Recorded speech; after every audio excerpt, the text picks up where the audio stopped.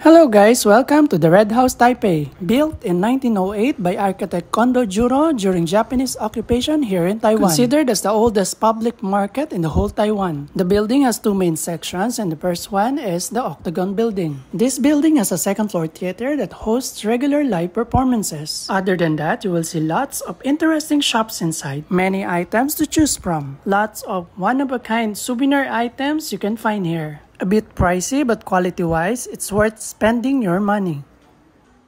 Just like this tote bag that costs 850 NT, which is equivalent to almost 1,500 pesos. But the quality is really good. This is a perfect place to purchase some authentic and original reminders of your Taiwan trip because most of the products sold here are originally made by the artists selling their wares. The building also has a tourist information counter with a friendly and helpful staff. The building also has a small area that houses some memorabilia from the old Red House. From the old typewriter and camera to the different products formerly sold here, up to the actual red brick used are displayed here. You can have this to get more information about this place. Now let's go to the second part of the Red House, the Cruciform Building. In here you will find this very cute and fun to watch mechanically moving wooden miniatures. A little expensive, but it's very nice to have one of these souvenirs from Taiwan. From your favorite rides to your favorite animals to your favorite cartoon characters up to these nicely decorated live plants, you will find it here. All are individually handcrafted carefully, so these products can only be purchased here and not elsewhere. How I wish I could buy all of this because these items are such nice things for collection. More products are sold here like shirts and many other different apparels. Jackets, shirts, pants, or even undergarments originally made in Taiwan. Variety of beautifully handcrafted stuffed toys for children.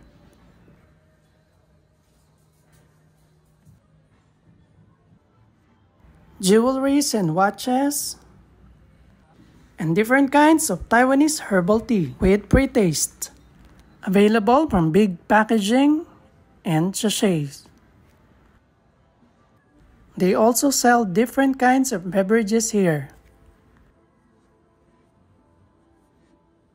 And more Taiwan souvenirs. If I am going to compare the quality of products sold here to the products sold in some night markets and souvenir shops outside, here is a higher quality but a bit pricey. Of course, you get what you paid for. Outside the Red House, you'll find some bars and cafes. Such a nice view outside, especially at night.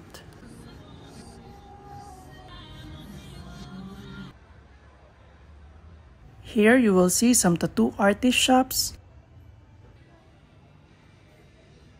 and lots of LGBTQ pride boutiques selling different kinds of pride apparels from shirts to sleeveless to shorts, undergarments, and some naughty products. They have it here.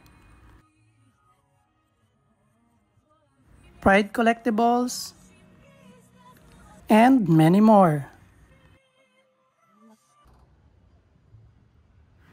If you're going to visit by night, you will see lots of contrasting colors from the city light to the solid redness of the bricks. More products are sold here, but I don't think I have the guts to wear this one. I think this one is okay.